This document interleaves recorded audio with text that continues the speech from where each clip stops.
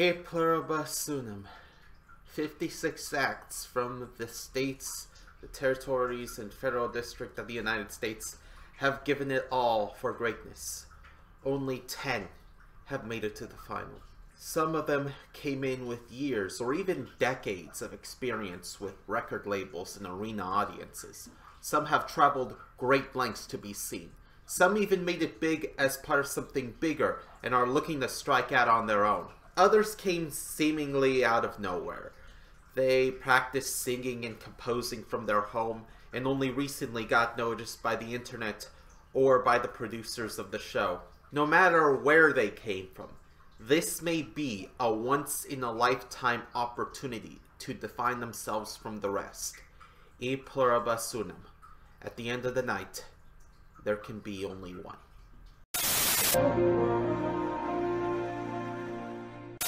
Hello, this is J.E. Realize, and that was a little overdramatic, wasn't it?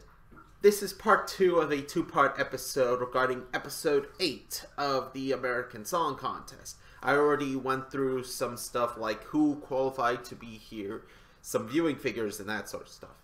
Plus, this episode is going to be released earlier than usual, because otherwise, if I had released it at the same time, 12 p.m. Pacific Daylight, then none of you would watch it because the Eurovision Song Contest would have started semi-final 1 at the exact same time. So instead it's going to be released at 9 a.m. Pacific Daylight Time. Don't know what that means? Use the time converter. And also I recorded this part before the show so I can get some biases out of the way. With that being said, let's advance the clock a few hours and see where we are at after the final.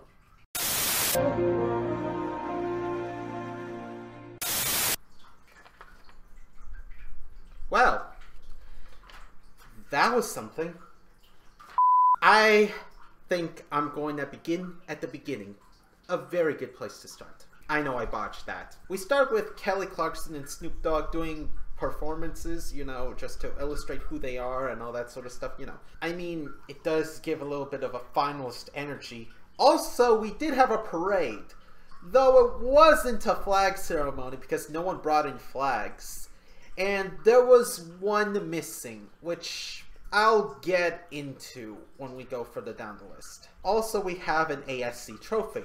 Oh, did I say ASC trophy? I meant ESC trophy, except it was tinged yellow. My God, this is a parade of disasters. But I guess let's move on to the performances. I won't talk at length about the performances unless I have to. You know the deal. Connecticut, for instance, they basically changed nothing. North Dakota, they added a bit of flavor to the graphics and also gave her a suit more representative of her indigenous culture. Texas was interesting. Like, they swapped out his white outfit, the one I said was like a shonen antagonist, and yet somehow became more antagonistic because instead of going for the Lukahani he went last time, he got a battle vest. Like, he looked like he was ready to swat someone. This guy just keeps getting antagonistic, though you wouldn't tell it from Reddit.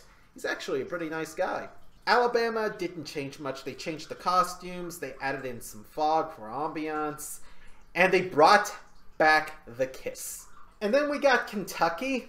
They didn't really change much, except for like giving him a more pastor or televangelist suit, like a mix between the two.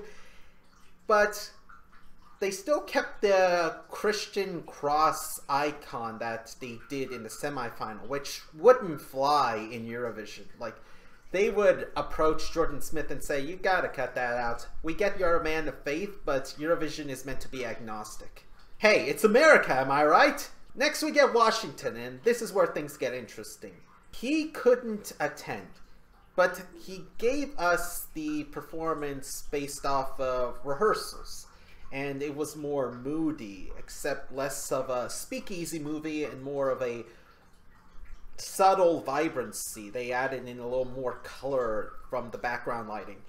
But the reason he wasn't there is, well, you can kind of imply that it's an emotional time for him and his mother. Alan Stone, I give you nothing but my respect, and I hope you find what you're looking for, whether it be solace or comfort or whatever. You deserve it. Next we get the de facto California candidate, since California was actually eliminated. Fun fact, Kelly didn't really tease Snoop for Texas being in the final, but California not being in the final. That's weird. But hey, Tanel's in the final, so I guess a win for American Samoa is a win for California. That's called appropriation. But the performance added a bit more, well, Polynesia. They added fire dancers. And while open fire isn't rare in Eurovision, it's still cool. Then we got Oklahoma, and she sports the red theme, love the outfit, and I think they managed to strike a balance with the background vocals. Like the first one, she was accused of lip syncing. I didn't really have much of a problem with it, but I can see where it comes from. The second one, her voice sounded a lot more reserved. I was kind of unsettled by this. But in the final, I think they figured it out. They have the backing vocals when she sings the chorus, just kind of lifting it up like in a background, like a supporting role. I wouldn't say that's bad. Also, instead of doing the whole jump backwards at the end, she just kind of hangs there and then trust falls, you know, trust exercise. It's still pretty cool. In fact, I think it's even more cool. It's like an allure. I have got to get a girlfriend. Ninth up is Tennessee. And I gotta say this. I think this is the most polished country song of the entire contest. And no, Michigan doesn't count. The same way that Old Town Road doesn't count. It's a solid package, and I can see why people wouldn't like it, because it's kind of safe, but it's professional and not really that generic. It's more of a Grammy bait rather than just straight up generic country music, and I see why that would turn some people off, but I liked it. What I didn't like was Colorado, and they basically did the same thing they did in the first two shows they performed, except he brought his wife into the setup. I mean, it kind of makes sense. That was the whole climax of the song. Oh, we meet eyes. We must come together at this big, exciting moment. And it's cool for them to utilize the green room again, but still, it's kind of gimmicky. I mean, not bad, but I'm going to get into that. There are a few other things that they changed in the show, like whenever the songs aren't being performed, like at the beginning and end of the commercial break, they would play songs that were already eliminated in the contest. And they also brought Cruz Rock back as a DJ. That is cool. That is awesome. Mad respect for the continuity. Also in the postcards, they had the finalists do interviews with Kelly or Snoop.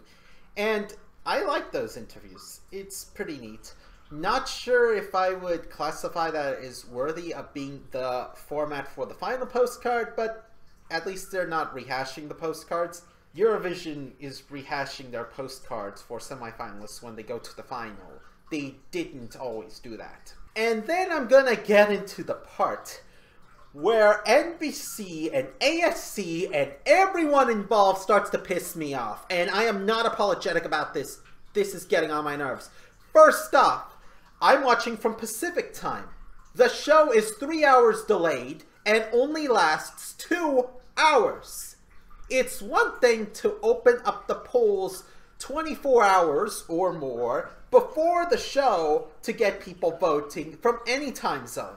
But there was no indication that this show, if you're watching live from Pacific time, is not going to count your vote. And it's not like the NBC can't do this, because they have this disclaimer put at the beginning of every ASC show in the Pacific time region, recorded from an earlier broadcast. If they had put voting window is closed at the bottom of the screen before the show started, it would have not misled people. But that is not the only mistake they did. If it was just a slip-up, I would get it. But then they go as far as to, instead of counting the votes from the jury per state, they counted the votes from the jury per region. I am not opposed to that idea. The caveat is, I would still require the juries of each state to have their own set of votes. But remember, in NBC's full wisdom, they only had one juror per state! Guess what that leads to? Corruption!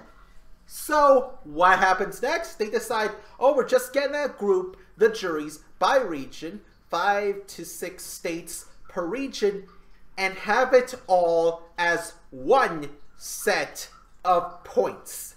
Again, this wouldn't be the end of the world had you at least put a multiplier on that. They decided to go for a 1486 split of combined votes, overwhelmingly favoring the televote. As a Eurovision fan, this pisses me off. I have always sworn by the 50-50 system, and then Sweden decides to be all smart and do this to me. And again, it isn't like this is a deal breaker. I mean, no, this is a deal breaker. But everything that has led up to this decision have been shoddy.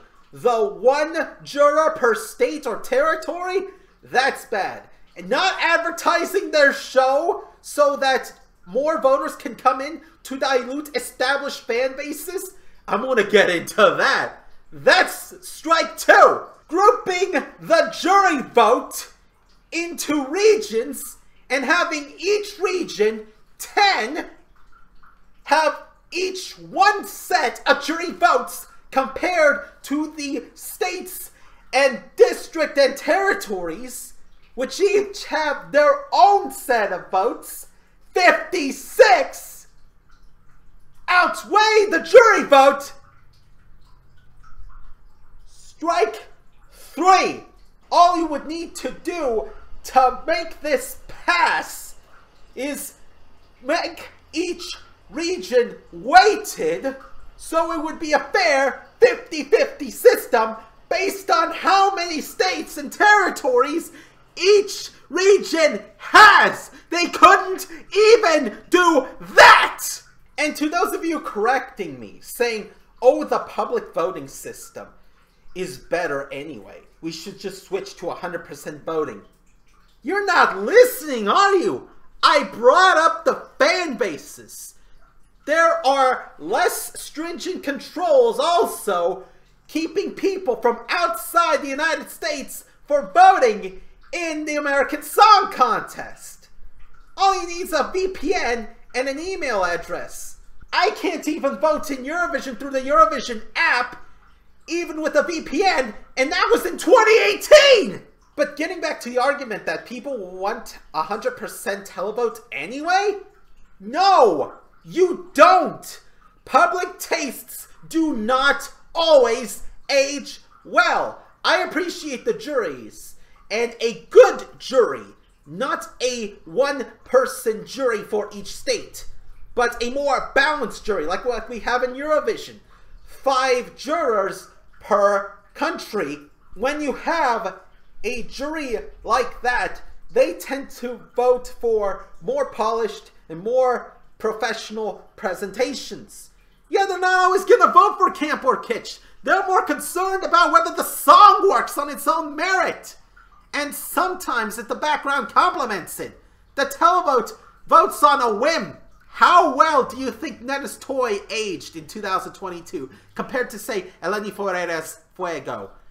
How well do you think Ellen Nicky's Running Scared aged compared to really anyone else? And I know that's a lot of shots to be fired, but when you look back at American Song Contest in 10 years or 20 years, you're going to wonder why this clown got second place just by being carried by the public.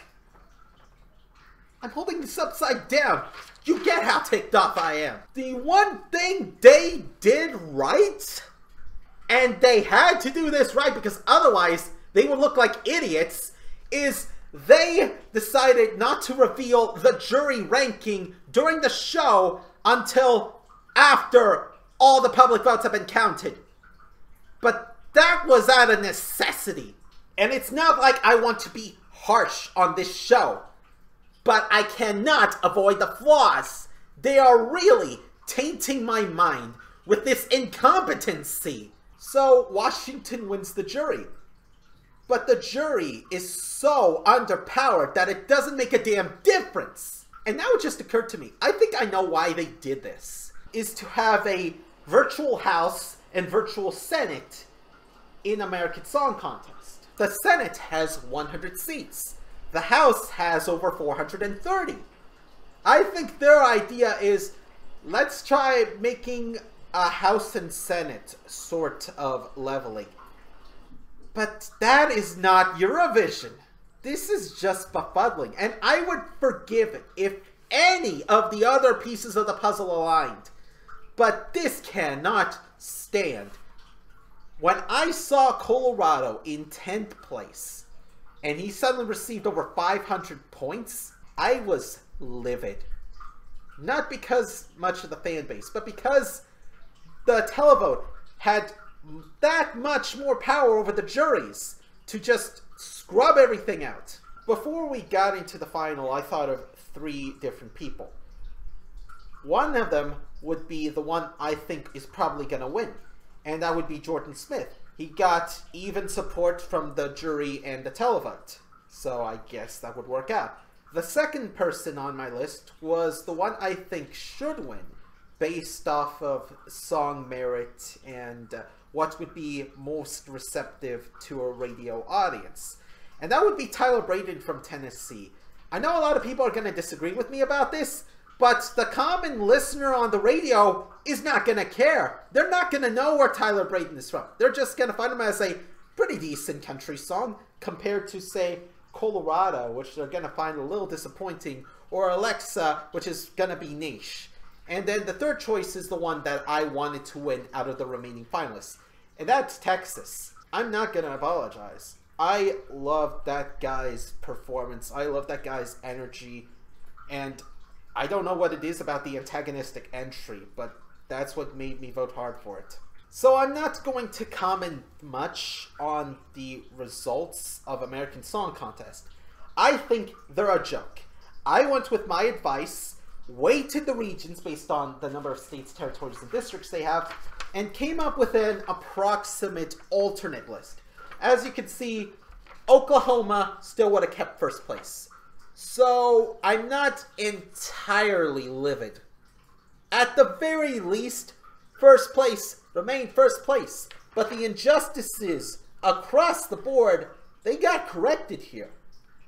I think this is a more rational, reasonable list, but also shows a flaw of American Song Contest. How easy it is to get points. Look at this. Look at this. The lowest score with the adjusted lists is 488. And even without the adjustment, Tyler Braden still got a lot of points. So I would be ticked off at the fans or the production team or anything. But I asked for this. I reaped what I sowed. I watched through the entire show, and I got my 6th place award winner as the winner of American Song Contest. No, seriously, I thought, okay, K-pop is a bit of a niche, but it sure has an audience. So I was thinking it was going to be 6th place, like a lot of these fan favorites. But somehow, I look stupid. I guess there really is just one last thing to say about this whole thing. NBC, just drop the program. I don't want it anymore. You clearly don't know how to do this. No one on this team had any sense to make this contest what it could have been. A well-produced, well-managed, well-advertised, and well-counted contest. And everything about this, besides the songs themselves, regardless of their placing, was an abject failure. And I don't want Alexa to show up at Eurovision because that is how disappointed I am in the production. ASC couldn't advertise themselves on their own merit, or even with NBC's advertising budget. They don't deserve the grand final stage of Eurovision. And that leaves one last thing. Eurovision 2022. I'm not as much in the mood to watch it as I was. And I avoided the contest, but still some snippets came in. And I thought 2022 was going to be rock heavy, and I was kind of looking forward to that. But from what I heard, it's just going to be really camp. Norway sending in a camp entry. I think Latvia was it that was sending in that salad song. And it sounds like the United Kingdom and Spain are going for broke again.